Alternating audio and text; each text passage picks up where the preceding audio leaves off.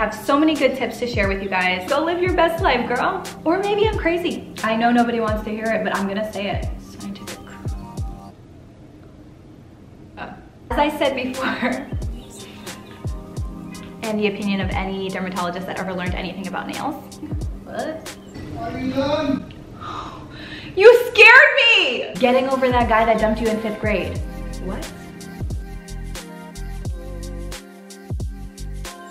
You're tired of damaging your nails with acrylic nails. Or maybe you just want your natural nails to stop breaking long enough to actually grow to a decent length. At the least, you want healthy nails. I'm gonna tell you guys how to get strong, healthy, natural nails.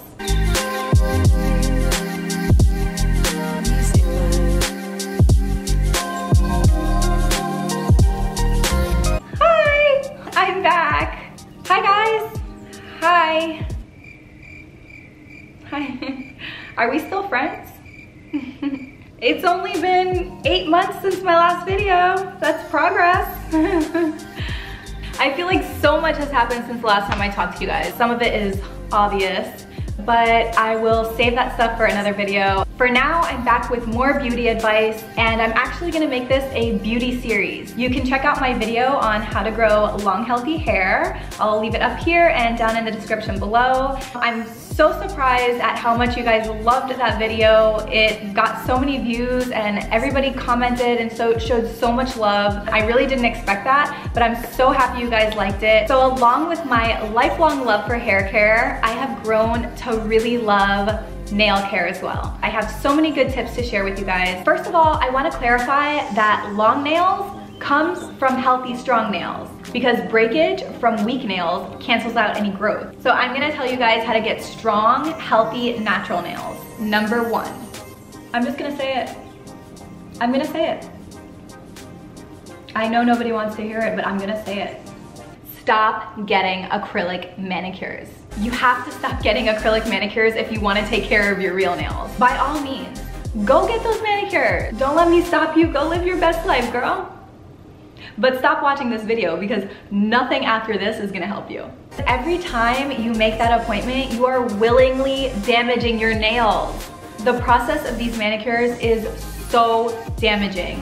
They're using harsh chemicals, they're buffing away at your nail plate until there's almost nothing left. Not to mention, constantly wearing acrylics causes lifting and shortens your nail bed. Acrylic nails never really appealed to me. In fact, I've never had them done. I don't think I ever will either because I really enjoy taking care of my real nails. Instead of fixing yourself with all these fake things, why don't you just take care of the natural thing that you already have to begin with? Or maybe I'm crazy. I don't know. In all, I understand that the natural nail life is not for everybody, and that's okay. But just know that you are harming your natural nail if you choose to keep doing acrylic nails. Number 2, the cuticles.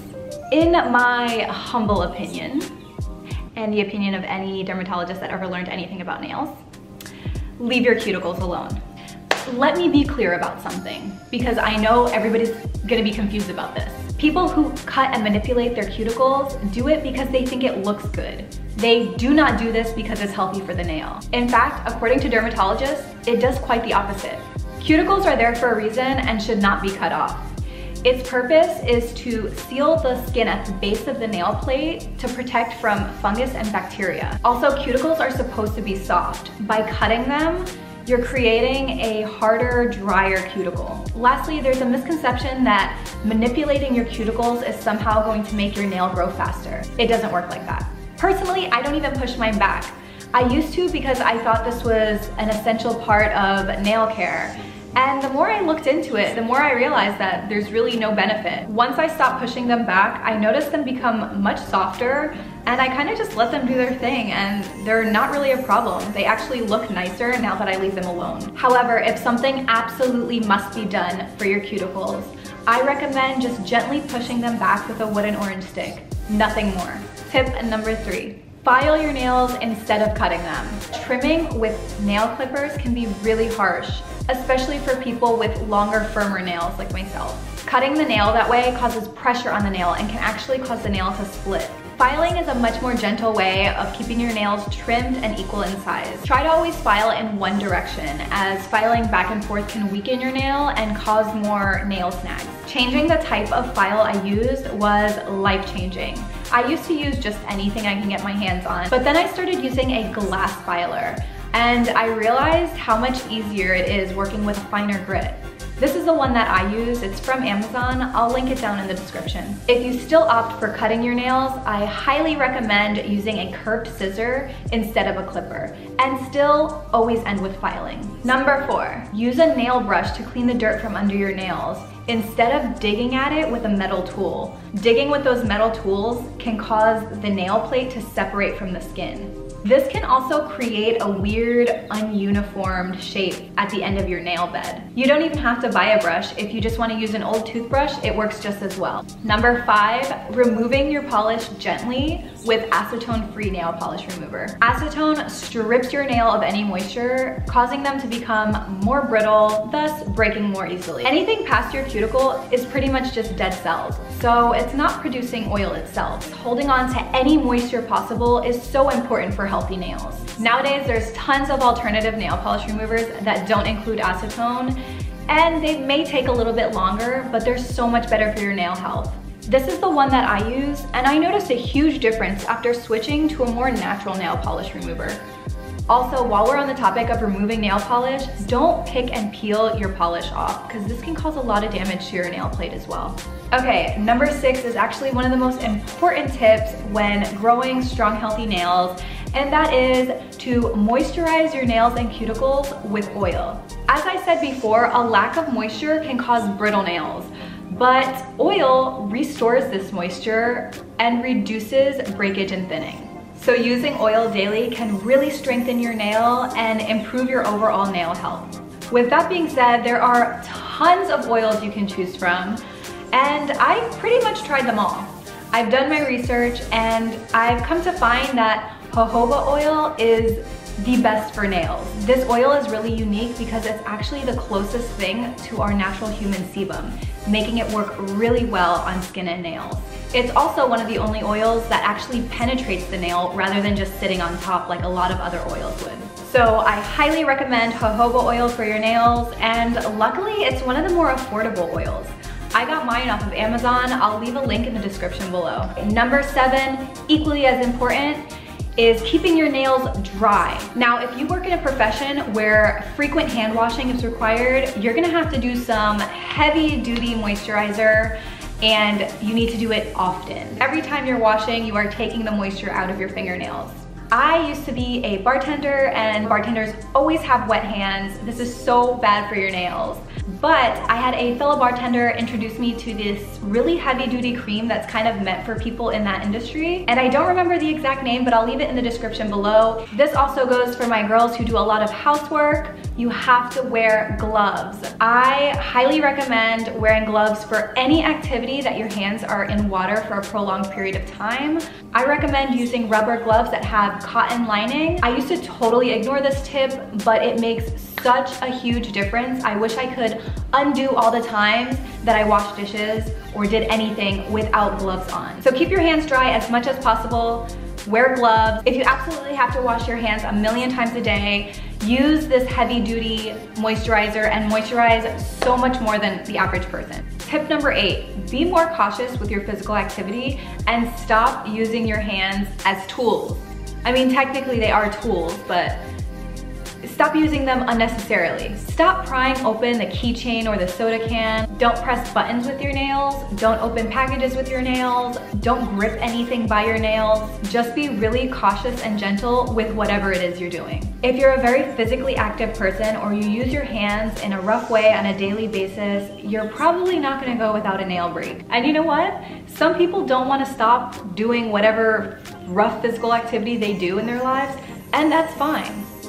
Just have short, healthy nails. There's nothing wrong with that. Short nails are cute. Just be more gentle with what you're doing. I'm speaking from experience. I have very long, strong, healthy nails, and when I do break them, it's because I decided to build new furniture or use my nail as a box cutter or just jamming my finger trying to move too fast doing something.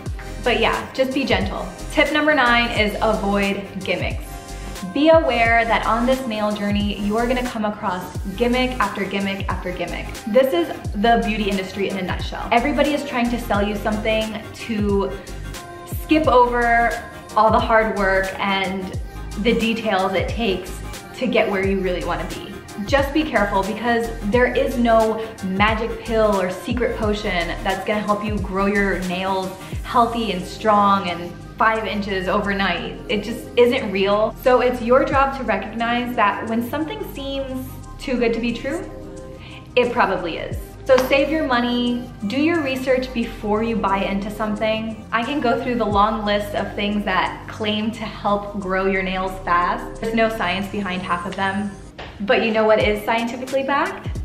A healthy diet. You are always gonna hear me say this, because your outer beauty is just a reflection of what you put inside your body. Look for vitamins like biotin and vitamin E. These are vitamins that have been scientifically proven to strengthen weak, brittle nails. Look for it in foods primarily, and if you feel like you're not getting enough in your foods, you can look for supplements. Also try to eat foods that are high in protein, fish, beans, nuts, all that good stuff. I know I mentioned a healthy diet in my hair care video, but it just so happens that the same vitamins are needed for our hair, nails, and skin. So yeah, it's just a fact. Healthy diets are legit.